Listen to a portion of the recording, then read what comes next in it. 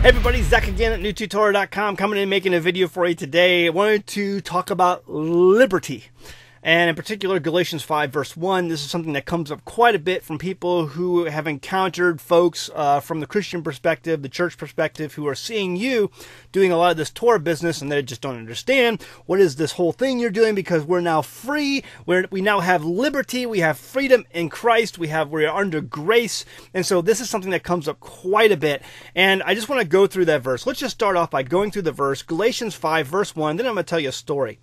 Stand fast, therefore, in the liberty wherewith Christ has made us free, and be not entangled again with a yoke of bondage. So this is Galatians 5 verse 1. This is the King James Version, but just for giggles, we're going to go to the New Living Translation, which is what a lot of modern day Christians use, and just see what it says. Christ has truly set us free. Now make sure that you stay free and don't get tied up again in slavery to the law. Okay, now again, let's just go to the NIV next, because that's something that a lot of Christians use in today's modern church, and read that. It is for freedom that Christ has set us free. Stand firm then, and do not let yourselves be burdened again by the yoke of slavery. And just one more, let's just go to the ESV. It's another modern translation a lot of churches use. And it says, for freedom in Christ has set us free. Stand firm, therefore, and do not submit again to the yoke of slavery. So between those translations, I think we've covered most of the churches and what they use based on those translations. And you see a lot of mention of slavery, a lot of mentions of bondage or freedom, some mentions of the law. And so these are things that a lot of Christians will use when they come to you seeing your walk and they suppose it's an error, and they're giving you this verse and they're saying, hey, you know, you're going back to the law. It's slavery, it's bondage. Full stop. Let's just say, for example, that that's true. If what you're saying is true, then when the Father brought his people out of Egypt, bringing them out of bondage, it's very clear, I'm bringing you out of bondage, out of slavery in Egypt, only to bring you to Mount Sinai and place you under a whole different version of bondage? Is that what happened? Did God bring his people out of slavery of Egypt, out of bondage in Egypt, just to bring them to a whole another different version of bondage? Or are you misinterpreting what Paul is saying here? Folks, I know I came from the Christian church. You're not going to come and try to rescue me and try to show me that I'm living in bondage by going back under Torah. Because I came out of Christianity. I see it for what it is. It's lawlessness. It says the Torah of the Lord is perfect, converting the soul. So it's not bondage. It doesn't say that the Torah of the Lord is bondage. No. He didn't bring his people out of bondage just to put them back into bondage. So what is Paul saying here? Let's just go back to the King James. Stand fast, therefore, in the liberty, the freedom wherewith Christ has made us free, and be not entangled again with the yoke of bondage. So Paul is speaking obviously to someone who was in bondage, to some people who were in bondage, and he's saying, hey, don't go back to that. What's he talking about? Folks, I have said it time and time again on my channel, that when Paul is talking about being made free from the law, he's talking about one of two things. Two things. One of two.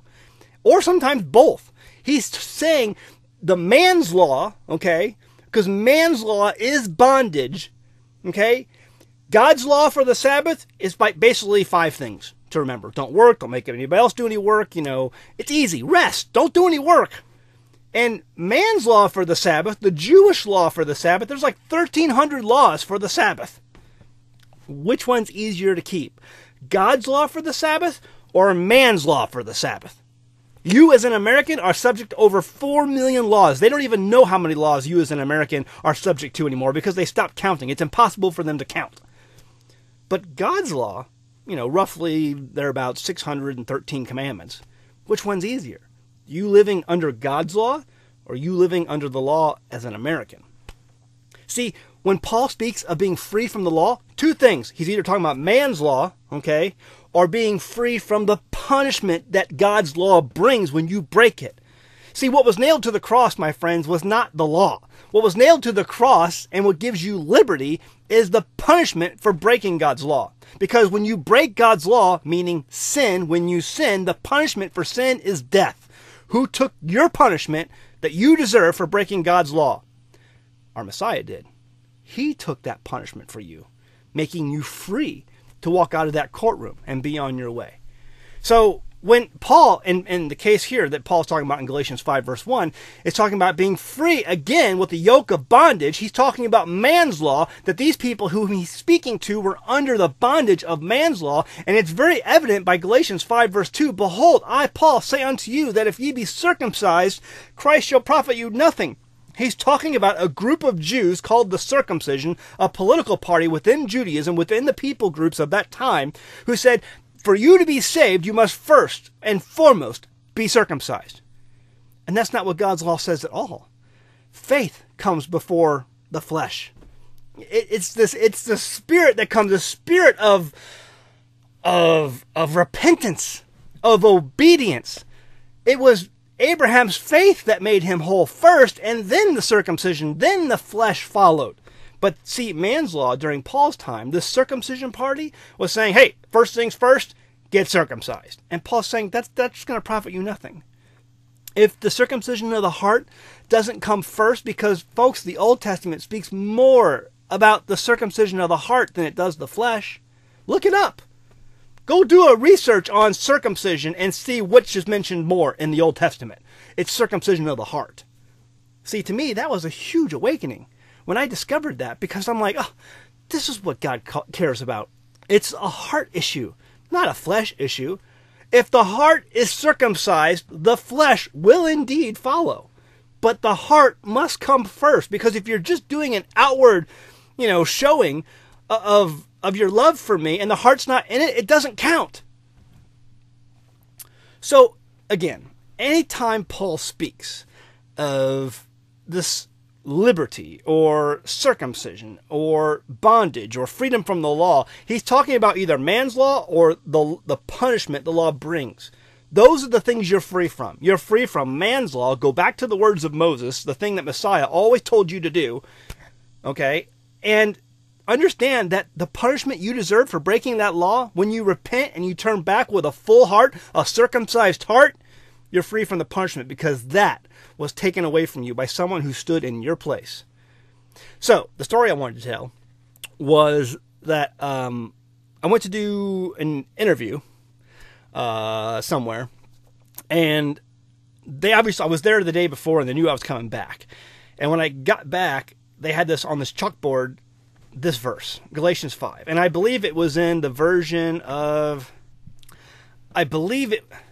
the New King James Version. And it says, stand fast, therefore, in the liberty by which Christ has made us free, and do not be entangled again with the yoke of bondage.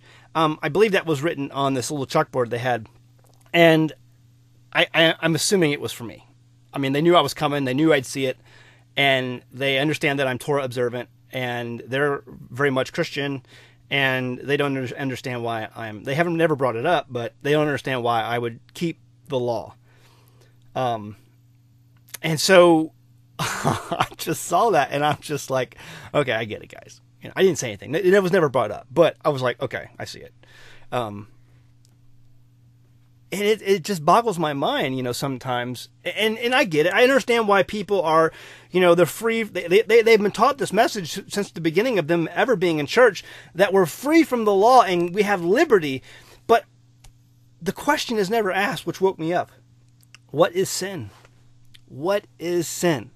Whosoever commits sin transgresses also the law, for sin is transgression of the law. And folks, John right there is talking about the Torah. That's what sin is. When you disobey, when you're disobedient to God's law, his commandments, statutes, it's sin. That's what sin is. And see, when we repent, we turn back to God, we turn away from the ways of the world, we turn away from the ways of sin and turn back to him and his commandments and begin to be obedient like Abraham was. And therefore, we're saved by faith. It's our faith that saves us, because we're not perfect. We're not going to be perfect at keeping that law. All we can do is try with a circumcised heart that desires to do our best And our Father looks down and says, I'll give you grace. Because I know you're not perfect. But you're trying. You're trying to be obedient. You're trying to hear my words.